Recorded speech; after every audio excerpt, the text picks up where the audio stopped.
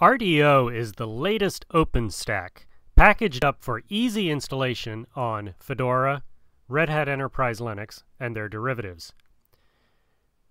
It's a three-step process that, with a series of Puppet modules, guide you through the installation and get you up and running as fast as possible.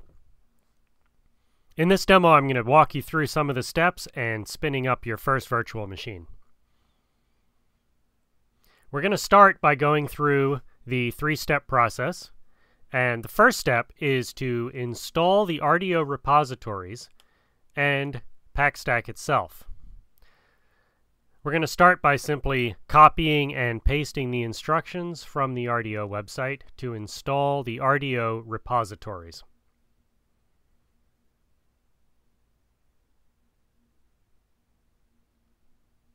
And that was step one. Simple enough.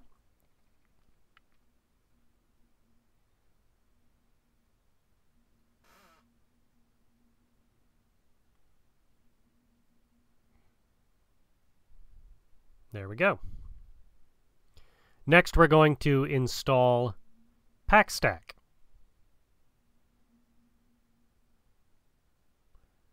Once again, we copy and paste the instructions.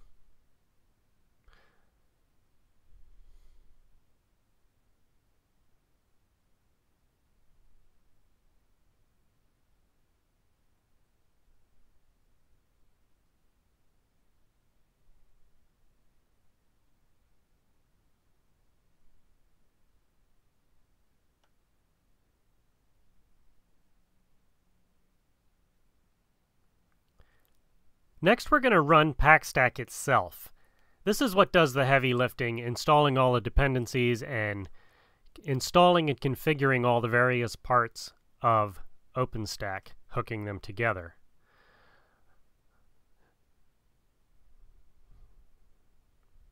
This can take a while, 20 to 30 minutes, depending on the hardware that you're installing it on. So you're going to want to just let this run and go get a cup of coffee.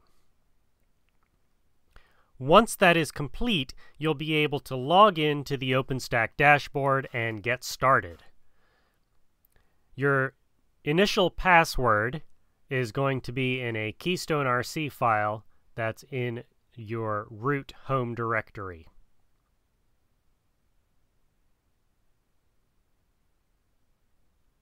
The OpenStack dashboard gives you a view of all of the various components, and you can take a look at what's available on your installation and check up on the status of various things. Next, you'll want to add an image.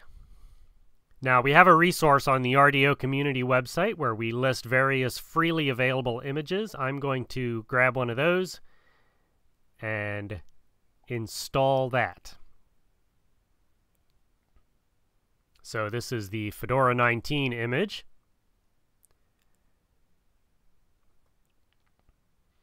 You install that from the command line, or you can install it from the OpenStack dashboard itself.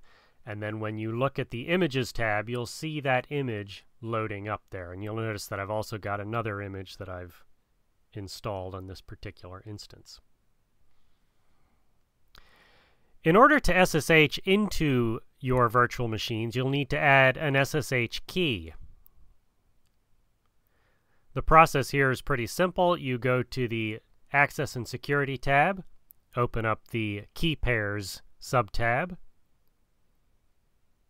import a key pair. You're going to give it a name, and this is an arbitrary name of your choosing.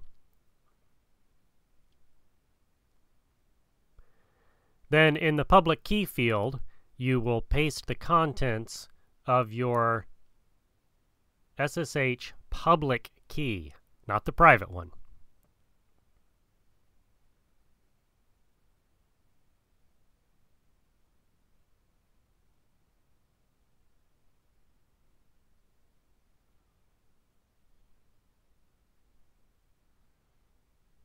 And now we have an SSH key that will be associated with an image once we launch it. Next, I'm going to launch a virtual machine, and This involves selecting an image, giving it a name, and starting it up. So we press the launch button. We choose to launch the Fedora 19 image. We give it a name. We're going to pick a size of the image, and there's a bunch of default sizes. I'm going to choose tiny for demo purposes. On the Access and Security tab, you'll notice the key pair selected and the default security groups, which allow firewall access to various ports. And then I start it up.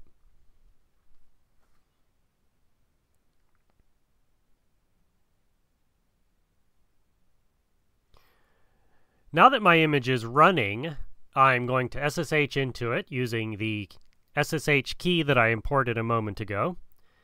The IP address has been assigned to this image, so I'm going to SSH into that address. And there we go. I'm SSH'd into my first virtual machine. Thanks so much, and if you go to openstack.redhat.com, you can learn more about RDO and join the RDO community. Thanks.